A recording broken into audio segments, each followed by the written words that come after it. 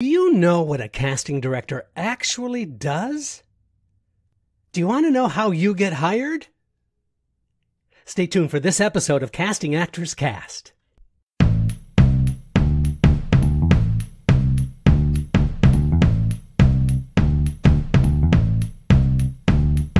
Welcome to Casting Actors Cast. It's the podcast for actors in the business of show with casting director Jeffrey Dreisbach. Visit us at castingactorscast.com for more information. Please remember to subscribe and like Casting Actors Cast. Here is your host, Jeffrey Dreisbach.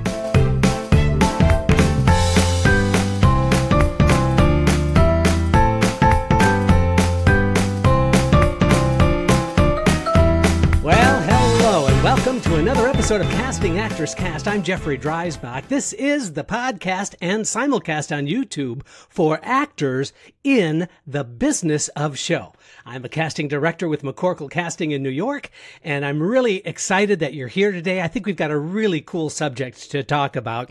Now, the name of the podcast is called Synchronicity, and if you're not sure quite what that is, I'm going to lay it all out for you in a step-by-step, explaining what it is and explaining exactly how it can benefit you in this episode of Casting Actors Cast. But this is that moment of the podcast where I want to spend just a moment and invite you to go to castingactorscast.com, all one word, Casting Actors Cast. And there you're going to find the website, which is full of some freebies, some downloadable stuff. And I invite you also to fill out the talent form on Casting Actors Cast. If you do that, you're given access to a free downloadable 100-page book on voiceover work. It's called Conversation Pieces Out of the Studio, the voiceover workshop for professional actors. It's just my way of saying thank you for tuning in to Casting Actors Cast. I really appreciate the acknowledgments I've been receiving and hearing from people all over the world. I just learned that we have like 6 people in Indonesia that are listening to this podcast. Also, one more reminder that I am here on YouTube, and I'm giving this a shot. I've got some new equipment, and I'm trying to get this together so that it looks halfway decent for you to kind of watch me do the podcast, because sometimes I think having kind of a visual as I'm talking with you about these matters is perhaps even more helpful sometimes than when you're just listening. Either way, I'm excited that you're here, and let's just jump in right into the subject, shall we? Good. So synchronicity is really when a coincidence happens with 2 or more circumstances simultaneously. Coincidences happen with 2 or more circumstances simultaneously. So let me give you an example. As a casting director, I think I mentioned this in a previous podcast, but what I did was I did an EPA. I do a lot of the EPAs, Equity Principal Auditions at Actors Equity Association. And I was doing an EPA, and it was for the Pittsburgh Public Theater. And the EPA requires that if you're casting in New York, then you have to hold these audition sessions, which I was happy to do. I happen to like EPAs a lot. And I also knew that we were kind of hoping that there would be some interesting new talent that would come to the EPA. Unlike, frankly, a lot of other casting directors, they don't necessarily kind of feel the same value of an EPA that I might, only because I'm always interested in new talent. I'm always interested in finding out who are the new up-and-comers, who might be new to the city that I'm not familiar with, that kind of thing. But anyway, that particular season, Pittsburgh Public Theater was doing a production of Peter Shaffer's Equus. And we did not have the Alan Strand character. And Alan was a young guy, and he sort of is the lead. He and the psychiatrist, if you don't know Equus, it's a fantastic play. I recommend it highly. And we really didn't have anybody. But we had the EPA. I held on to all those pictures and resumes from that EPA, as I often do. And then we brought in a bunch of actors to audition for the director. And it turns out that the director wasn't that thrilled with who we had brought in.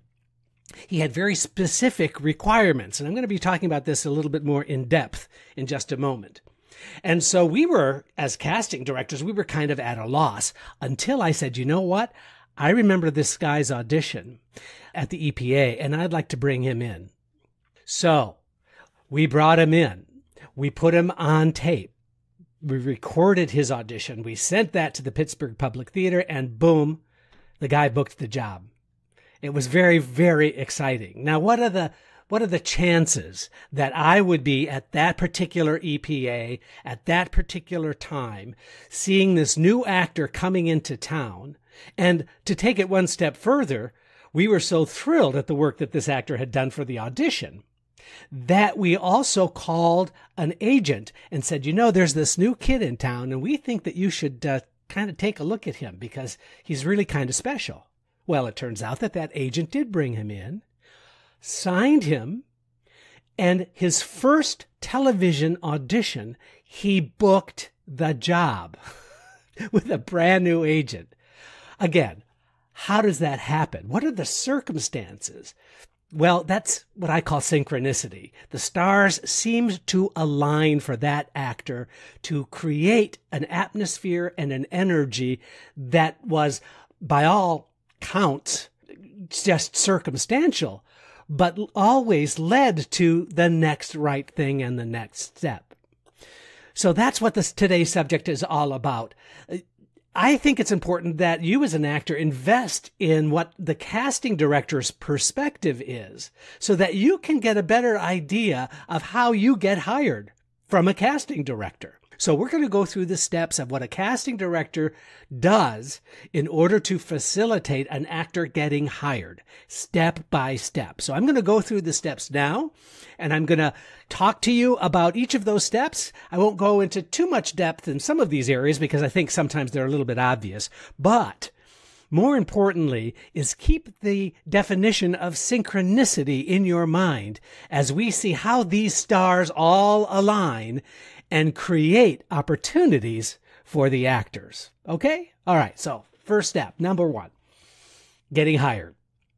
So casting directors are hired guns just like any other of the creatives on a given production, whether it be film, television, or theater.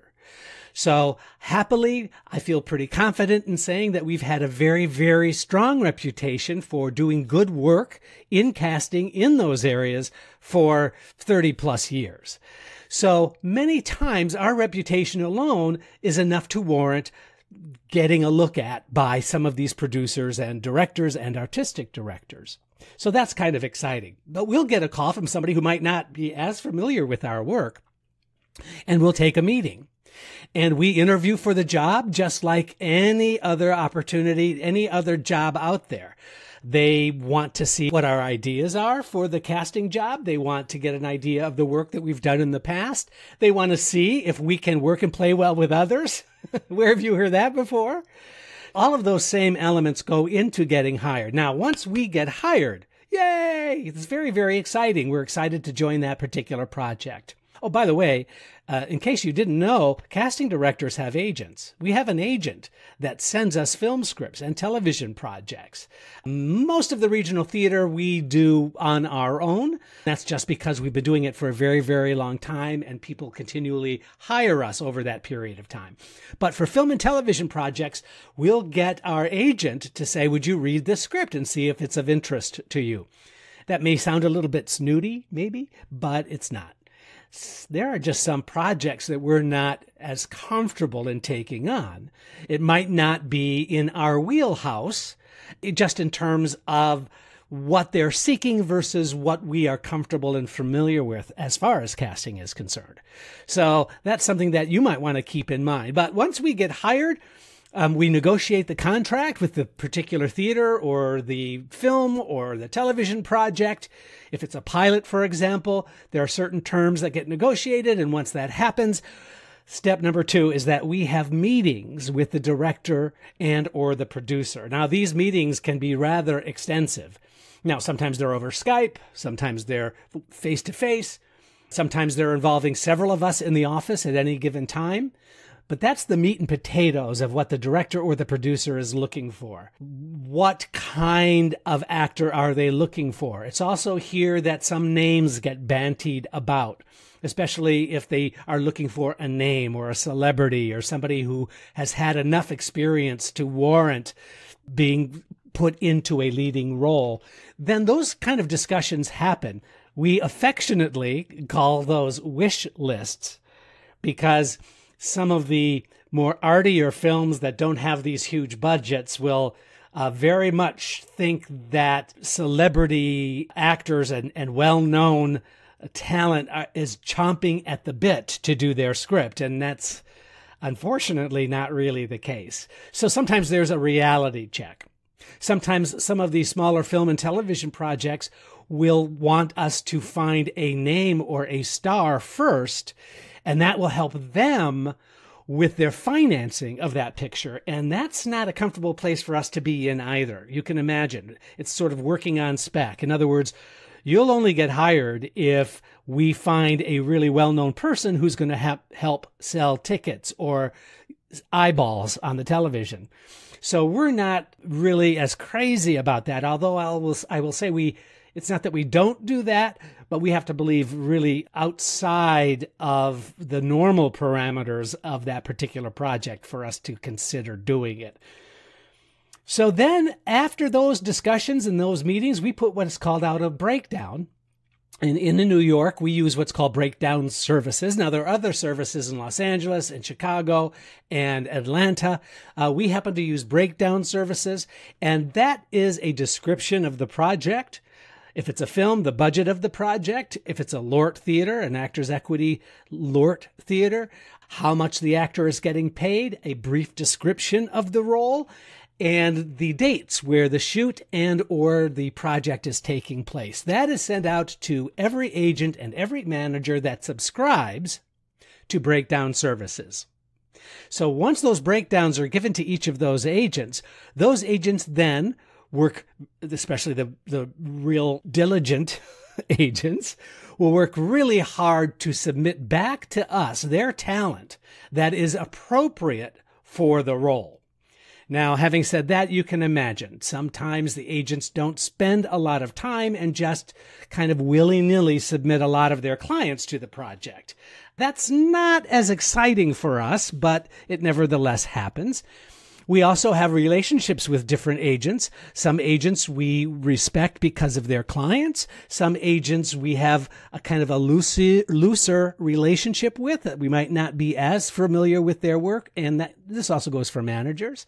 And then there are some of those go-to agents that we go to right out of the gate because we know they're conscientious. We know that they have a really good idea, that they read the scripts, that they really do put forth their talent that they believe is going to be appropriate for us to bring in to audition, which takes us to the next step, which is setting up the auditions. Now, that's where we call out all of these appointments to the actors based on those submissions. Now, a side note, we will also receive a lot of unsolicited submissions from actors who are not being represented. And that's a good thing. That's a normal thing. So even if you don't have an agent, that doesn't mean you're out of the running. That means that you have to, for example, for us, you have to go to our website, mccorklecasting.com, and there's a place where you can submit your project. And as long as you're specific in your submission, like, for example, if you're going to do a digital video audition, then by all means, make sure that you have the scenes that we're using, the sides that we're using, and that's information also, by the way, that's given out at Breakdown. I kind of skipped that part, sorry. So you are able to submit to us directly as well, and we do go through those submissions. So once that happens, we start assembling an audition session for the director and or producer and or artistic director to start watching these auditions, to start making a determination about who should be seen for this project. Now, don't forget that we've had these extensive meetings, right? We've had all these meetings so that we are very, very particular in what we're looking for.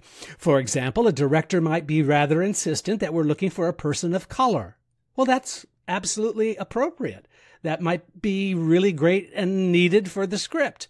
That being the case, that's what we're going to do. They might be open to all kinds of ideas and suggestions that they don't necessarily have their heart set on any kind of specific actor for that particular role. Then that gives us a little more license to be creative. You see, it's all about the creative process. So now those auditions are set up. We call the agents, managers, and the actors directly to set up those auditions.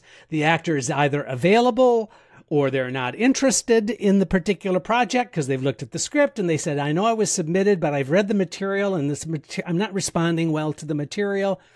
That's fine. That leaves another slot open.